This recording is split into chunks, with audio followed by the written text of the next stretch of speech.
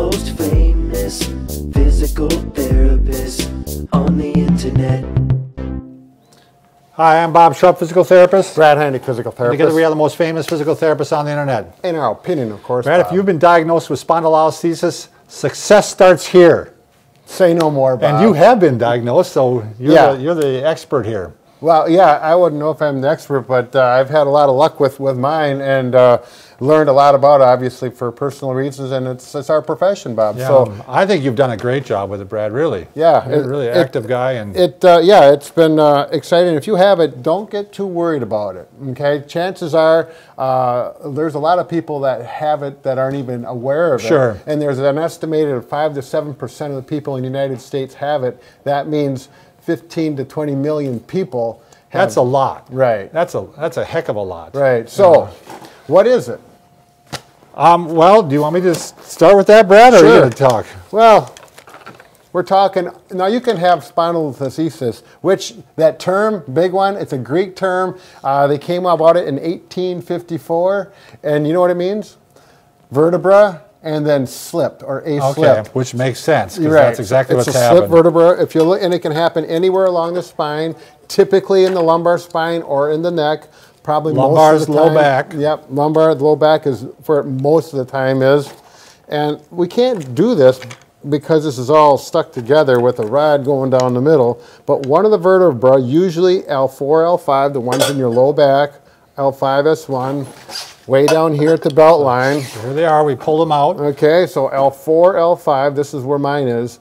It shifts and it actually moves. So this moves forward like that. Right. It's like it's going to get cut right off, and it amazes me that it doesn't hurt more than it does or cause the spinal paralysis. cord. You know, it Right. seems like it would irritate the spine so bad you wouldn't be able to walk. But again, shows how the body does adapt to things. Exactly right, Bob. And deals with it. So. And if you're diagnosed with this, they're going to give you grade 1, grade 2, grade 3, or grade 4. Grade 1, grade 2, grade 3. What, grade 4 falls off? Well, not quite. But if you're at grade 4, that's pretty serious. Sure. Vast majority of people, as a matter of fact, 90% are grade 2 or less. Okay, and that's where you're at. Right. Okay. Right. And you were going to show your x-rays real quick, Brad? Yeah. So if you got x-rays, you know, and if you get x-rays, at least in a hospital in the United States, tell them you want to get copies of it so you can have a history yourself. They all print them out for you now a lot of times. Actually I got a disc and I printed them off the disc because if you want to get another opinion, they don't have to take another x-rays. You can take that with you. Exactly. And that's exactly what I did. I went to 3 different doctors to get opinions on this. Now, if you're not, you might have to come in on this. I'd go up to her. Okay. So we're looking at the side. It's a lateral view. So you're going to stand there and then x-ray from this side, and they're going to see the separation of the vertebra.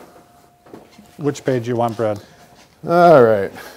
So here we got the x-ray, and they're kind of hard to read and see. So what I'm going to do is... That's okay. As I outline the vertebra, so it's much easier to see. You can see the hip is down here, my sacrum, L4 and L5. And this is not a pretty picture at all because L4 disc is shaped like a wedge, which is not normal. I don't like that. Oh, L5 is. L5, between L5 and, thank you. Yep. And then, but L4 and L5, you can see the shift.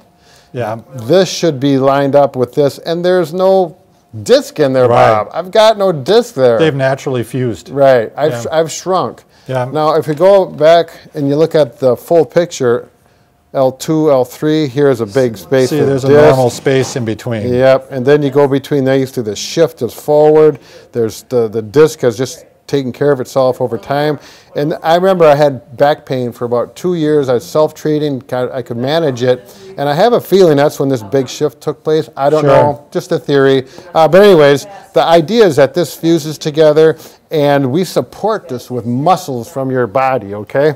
And it's going to be muscles in the front part of your body. Your stomach muscles and your hip muscles that flex the hip all support that, okay? Strengthening all the core muscles, basically, exactly. Right? But in one direction, well, not just one, but primarily anterior or the front. Right. Well, I'll let you go on, Fred, because there's things we want to avoid and there's things you want to go ahead and do. And we can go to symptoms on this.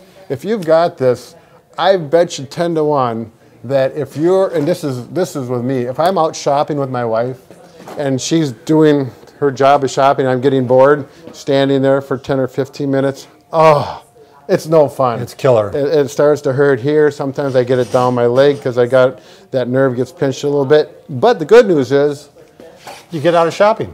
No, I sit down and the pain goes away very quickly. Right. Very happy then. Then she can shop more and it doesn't bother me. I need a place to sit though. Sure. And it doesn't have to be shopping. Any static position. Any static position just standing will typically be very uncomfortable. I find if I do this, it helps, but sitting always makes me feel much better. So that's a good idea, actually, is to find a chair and just put your foot up on it to give yourself some relief if you have to stand, right? Yep. And you can try that. If you're working overhead, if you're washing the ceiling, you're going to get a backache. Sure. It's not fun.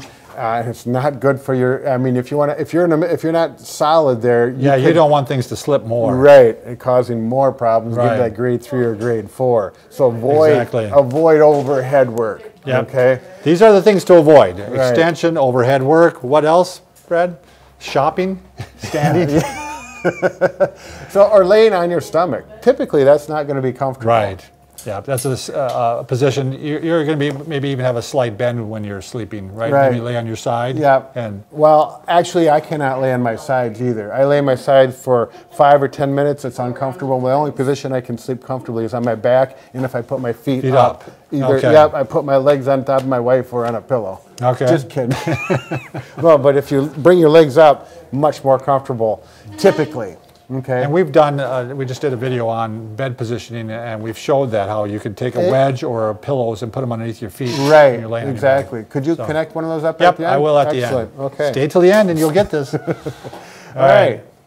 Things you should do is... Oh, no, planks. You said planks, sir? Oh, this is something, planks. Why don't you do one, Bob? Sure. This is the biggest craze in abdominal strengthening in the last 5 or 10 years is to do planks. And I agree, they definitely work the core, but I cannot do this. I've tried these, and I'm going to stick through it. Myself. Yeah, look at him shake. But the next day, for a few days, I was sore. My back was sore, and I said, "Interesting. No more planks for me." Okay. So I'm quite certain this has to do with the spondy diagnosis. Sure. I mean, us spondies, we got to stick together. So that's right. Yeah. Spondies unite. Now we've got I got 3 videos on exercises on if you have this, and it goes through them in detail. I think, for me, the best thing that works is the ball. Sure. Got the exercise ball? I'm going to hook that one at the end too. So, and all the 3 videos, I'll find them all. Yep. And apparently you want to avoid heavy lifting too, right, Brad? Right. Any extremes, heavy lifting, standing in one place for a long time. So you're not going to help me move if I'm... No. As a matter of fact, my daughter was moving, and I told him, I'll help with the little stuff, and even the little stuff, you got to be careful. Which brings me to a really good point about back pain. You've really got to learn to say no. Right. I mean, seriously. I mean, you're not going to do anybody any good if you become so disabled you can't even get out of a chair. Exactly. So. Oh, one other thing that I think has helped with mine, because with mine there was a period of 2 or 3 years I could walk 3/4 of a mile because I have it on my road. I got it marked off. My leg would start getting numb because the nerve was getting pinched. And now I can walk 3 miles. And what'd you do differently? No symptoms. Just doing the exercises on the videos coming up. Okay. And swimming. I swim 2 to 3 days a week. I don't know if that has a lot to do with it, but I'm sure it's not making What kind of strokes do you do with swimming, Brad? Mostly just the crawl. Okay. Yeah. The breaststroke I do, but that hurts my back. I was going to say, that would probably hurt. Right. Yeah. So, and if you swim right, that's a whole other story. The swimmers in the crowd, they can enjoy this. Everyone else will say, who cares about that? So you're going to talk about the things you can do, and we're going to show some of those in the videos, but abdominal strengthening is really good, right. Like you had mentioned. Supine, or laying on your back, ab work. Right. So, and these are all in the videos, and when you do exercise, the big thing is they should not hurt. Right. They should actually feel good. Right. All the exercises. It's not a no pain, no gain. Right. This is a no pain, no pain. You can get the muscles to hurt from fatigue, soreness. Yeah. But your back, your spine should feel pain-free. Yep. So. And you talked about the swimming and flex stretching. Is that what the last one is, Brad? Stretching? Yeah. Well, of course, Bob. Why don't you move? This almost, like if I've been standing, this feels good. This usually even feels better. Oh, sure. It's like, and I'm not going to hang out here for 20 minutes, but I'll stretch like this for about 30 seconds at the most, 15, 30 seconds, couple reps maybe.